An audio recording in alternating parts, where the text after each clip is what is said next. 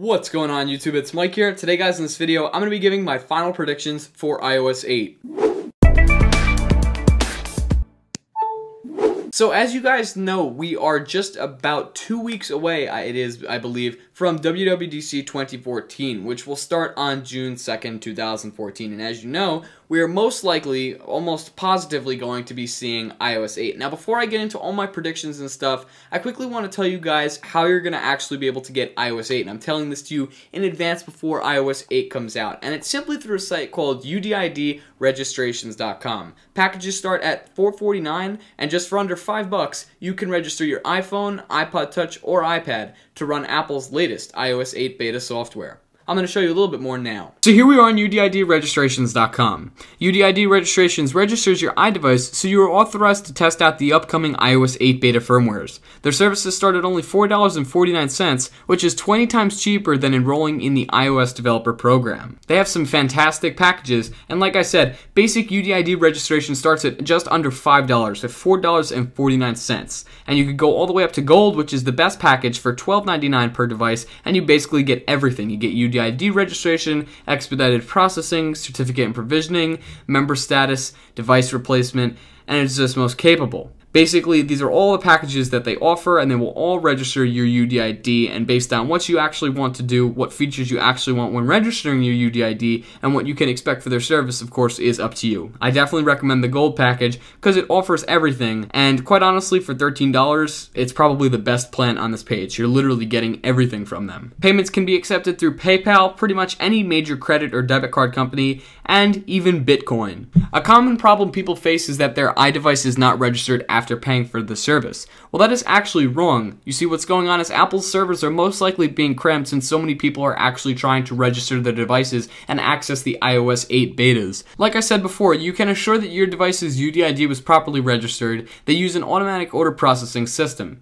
And it means that the iDevice activation servers are overloaded, and it usually happens when new iOS beta firmwares are released, as many people are attempting to upgrade at once. And you can visit their troubleshooting site just exactly to figure out how to get your iDevice running if you are experiencing this error, but it should not happen for too long, as usually Apple is able to get their sites back up and running very quickly. So you'll need to allow some time and give everyone a break as your iDevice is slowly being registered, but of course it will. And they have some great support so you can figure out just how your order is going, how your registration is going, and stuff like that. You can even place your ID into track.udidregistrations.com and figure out what the status of your order is from your UDID registration. I'll leave all links down in the description so you can go check them out and definitely get your UDID registered soon. Probably before WWDC so you don't have to experience anything slow, and so you can get ready for iOS 8 coming June 2nd. So yes, iOS 8. Obviously, I wanted to make a prediction video for you guys to let you know just exactly what to expect in 2 weeks at Apple's WWDC 2014. Now,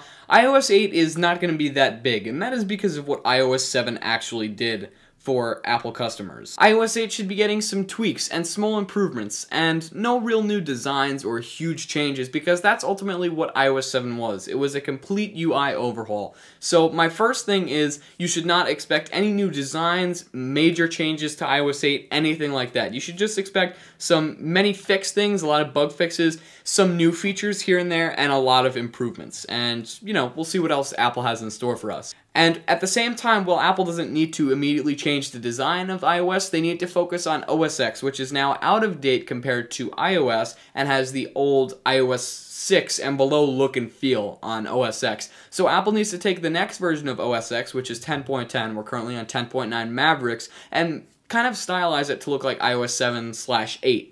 And in order to do that, they'll need to use resources from iOS 7 and iOS 8 to kind of familiarize what OS X and iOS is, which was back a few years ago the whole goal of something like Mountain Lion when Apple introduced Notes, Reminders, Game Center to the Mac from iOS. Now Apple needs to do that even more with things like design. So don't expect much from iOS 8, expect more from OS X is pretty much what I'm trying to say. So iOS 8 won't have any major improvements.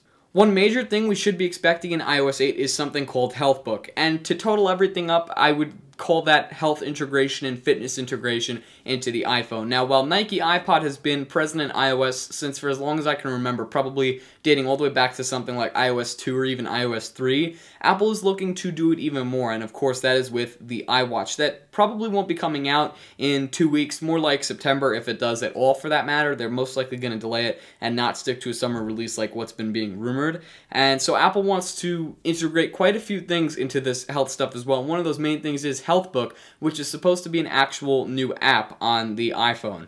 And as you can see a picture here, here are some apparent alleged leaked screenshots of what HealthBook is going to look like. A few months ago, earlier this year, I actually showed you what the actual icon on the home screen looked like, along with some new apps in iOS 8 that we'll get to in a few minutes.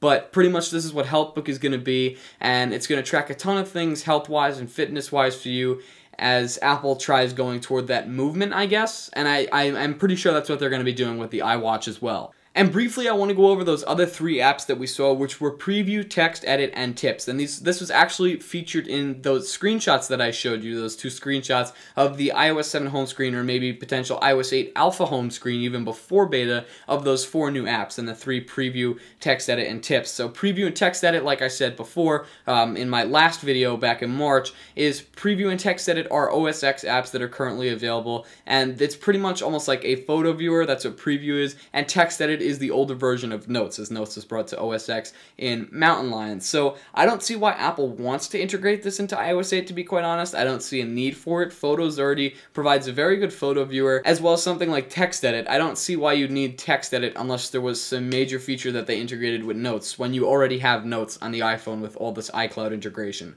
Quite honestly, I prefer Notes over any note service, even something like Evernote. And the last app was Tips, which I'm not 100% sure what Apple wants to do with that. I have a feeling it's going to have something like reminders or something to do with health. I'm really not sure. We didn't get a full explanation about it, but apparently these 3 apps, including HealthBook, making 4, are coming to iOS 8. So with all this health stuff involved, there are actually quite a few rumors going around about some new earpods and even a new lightning cable. Now, I briefly read about this on Mac Rumors a little bit earlier, and from what I understand, Apple wants to integrate some type of biometric heart sensors into the actual Apple earpods. I'm not exactly sure how that's going to work, but somehow that's going to detect maybe your heartbeat or your blood pressure, something along the lines of that, and they're going to be almost like smart earbuds that will integrate with your iPhone, you know, when you plug them into the headphone jack, and you'll be able to use something like HealthBook to determine maybe what your blood pressure is or your heart rate or how long you've run. I really don't know what they could do with this, but there's apparent rumors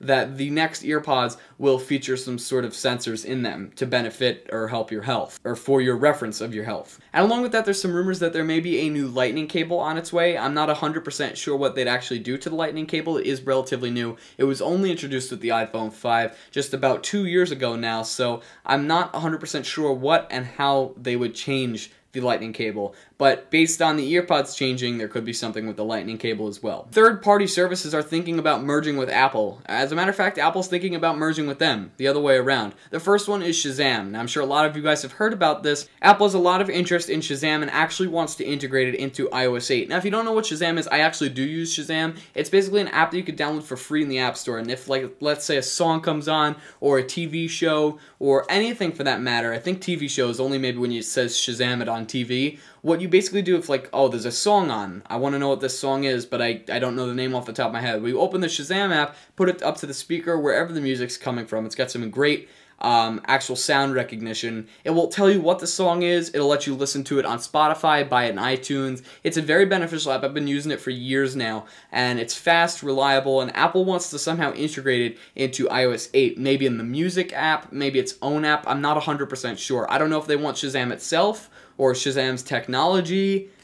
We'll have to wait and see in the next 2 weeks, but they have a lot of interest in that, and they're going to most likely integrate it into iOS 8, kind of like they did with Facebook, Twitter, and stuff like that. Or it could just be the technology itself, and not credit Shazam at all. Speaking of music services, Apple wants to acquire Beats Music, and as you know, Beats by Dr. Dre, the headphones, Dr. Dre himself, all that kind of label. Apple wants to have a part of that, and they somehow either want to integrate Beats Audio into their next products, they want to use the streaming service Beats Music because iTunes Radio is failing a lot, so they may just be using Beats to actually get their streaming service from them and completely kill off iTunes Radio, or use the technology that Beats Music provides, kind of like Spotify, and actually integrate it into iTunes Radio. Currently, I'm a Spotify subscriber. I've tried Beats Music because I got a 7-day free trial, and it's the same thing as Spotify, literally. I couldn't tell a difference. Obviously, their UI and features are a little bit different, but it's the basic same paid subscription service. I think Beats Music is $15 a month, and I pay $10 a month for Spotify. But ultimately, if Apple integrated some sort of streaming service, maybe Beats streaming service, into their phone, I would definitely cancel Spotify and just pay one bill directly to Apple, because I'm sure Apple could integrate it somehow into music and completely kill off iTunes Radio, which has just been a failure for Apple since they introduced it last year, and make the music experience better and have the awesome technology that Beats Music offers, and the streaming service, of course. Aside from the streaming service, like I said before about Beats by Dr. Dre, I don't think Apple's going to start selling their own Beats, but I think instead they're going to somehow incorporate Beats Audio. You've all seen the phones with Android and stuff that have come out with Beats Audio. I think somehow Apple's going to integrate that, because as you know, even though the speakers on the iPhones and the iPads and iPod Touches are decent, they're not the best, and I'm sure they could be made a little bit better using Beats technology. And maybe that'll even integrate into somehow Apple's new EarPods. Who knows? Another big rumor is that Touch ID, which is only available right now on the iPhone 5S. A lot of people are saying, and a lot of rumor sites are speculating, that Touch ID will be opening up in 2 weeks for the first beta of iOS 8 to a lot more things, such as mobile payments, not only for things that you could download in the iTunes Store, but even for physical goods. Now, this is really cool. I'd love to see it expand. I think the whole fingerprint sensor idea is really simple and intuitive, and it's a lot better than entering the passcode, and I'd like if it worked a little bit more, maybe with some passwords on apps. I know with the jailbreak tweak, you could actually use your fingerprint to actually use on the fingerprint sensor to unlock apps. You could lock which apps you wanted, you could pick them. So to see Apple integrate a feature like this, it would be really nice. You wouldn't have to jailbreak for that reason. And also it would be good for mobile payments as well, like I said before, physical goods, or other things, purchasing things through third-party services. Instead of entering passwords for all these sites, you could just simply use your fingerprint through the Touch ID sensor. So it sounds like Apple wants to expand that, and it would make sense considering Tim Cook said he always had mobile payments in mind when they introduced the Touch ID sensor. While security was a major thing to cover with Touch ID, mobile payments was always something in mind. And I think they kind of tested that out with iTunes, and I know a lot of times you always have to re-authenticate with your actual password. And so I just want to see Apple kill that completely and just require the fingerprint sensor and open it up to other third-party services and other services Apple offers as well. And one of the last things I heard is split-screen multitasking may actually be coming in iOS 8, but only for iPad users. Now this will obviously be for iPad mini users as well, so that'll come in handy for me. But basically split-screen multitasking is kind of like what was on the Windows tablet or whatever it was called, where you'd be able to kind of split-screen multitask. I mean, it's self-explanatory. While you'd be sending a message or typing an email to someone, you could actually watch a video, or reading something, you could be texting something. You'd have it kind of like split-screen, so you'd be able to do two things at once. Now, while this was introduced years ago, I am not sure if it was a very popular feature. However, Apple could bring it back to the table and maybe make it popular again. Maybe they could do something cool with it. I don't know. It was just a rumor that was recently splashed in the wild, so we'll see if that comes too. Now, if you remember, a couple months ago, we got iOS 7.1 from iOS 7, which brought a lot of cool new UI changes and some new features here and there, with a ton of speed improvements as well. As a matter of fact, I gave up my jailbreak for iOS 7.1. That's how nice and how much I wanted iOS 7.1 to get rid of all the previous glitches. So I'm bringing this up because I don't think we're going to get a crazy amount of stuff with iOS 8.0. I think we'll have to wait for later releases of iOS 8, you know, like 8.1, or even all the way up to iOS 9, until we can actually start seeing a lot of changes from Apple. You know, Apple just changed iOS completely with iOS 7, and now the main focus is OS X 10.10. So I think this year at Apple's WWDC 2014, they're going to focus on transferring everything from iOS into OS X, including the all-new flat design from iOS 7, which really isn't new to us anymore, and all the features that they brought with iOS 7, and the entire UI change to make OS X look just about the same. So, you know, it could be the whole Apple family kind of like it was a few years ago before iOS 7 came. So that's going to be Apple's main focus this June. Don't count on a lot coming from iOS 8, but expect a lot of cool new features to come maybe later on with later iOS 8 updates, like 8.1, 8.2, maybe if they get that far, we'll never know. But just expect some big features to come now and even more to come later on. But not to worry, I still think Apple's going to bring a lot to the table in terms of features, improvements, and a ton of other cool stuff with iOS 8 this summer, because ultimately Apple has to do something really cool to iOS 8 in order to sell their new devices this upcoming September and October/November when the iPhone 6 comes along, as well as the regular sized iPad update, which will be the iPad 6 or iPad Air 2, whatever they want to call it, and the third generation of the iPad mini. Now, while that may be the iWatch or some other features that correspond to the new devices, we won't know exactly.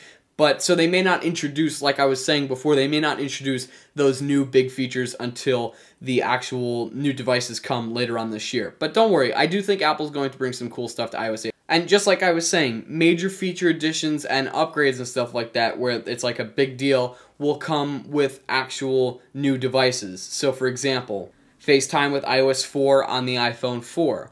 iOS 5 had Siri, iOS 6 had the new maps, and iOS 7 had the design overhaul. So it may take some new devices to actually bring iOS 8 even up more than what it may be introduced in June. But still, we might get a lot out of it. Before I end this video, I just wanted to go over some dates on when you can expect all the iOS 8 releases to make my final predictions for this video. So the first ever release of iOS 8 is definitely going to be June 2nd, 2014, because that is the first day of WWDC 2014, and as you know, the way it's worked for many, many years now, Apple always brings the first beta on the first day of WWDC. So you can expect that to come out the day of, a few hours maybe after the conference, or maybe just an hour or two after the conference. Every year, it gets a little bit faster, so be looking out for that. And then, of course, there'll be beta updates throughout the summer that you can expect, of course. I'll be making videos every time there's a new beta that comes out, and you could finally expect the final release of iOS 8 this upcoming September, which should be 2 days before, it should be on a Wednesday, a Friday iPhone release. And that's pretty much it. But there you go, guys. That is my final iOS 8 predictions. I hope you guys are excited for iOS 8. There should be a decent amount of features coming, like I said. You know, Apple introduced a lot with iOS 7, but I still think they're going to be bringing a lot to the table with iOS 8, with a lot of major improvements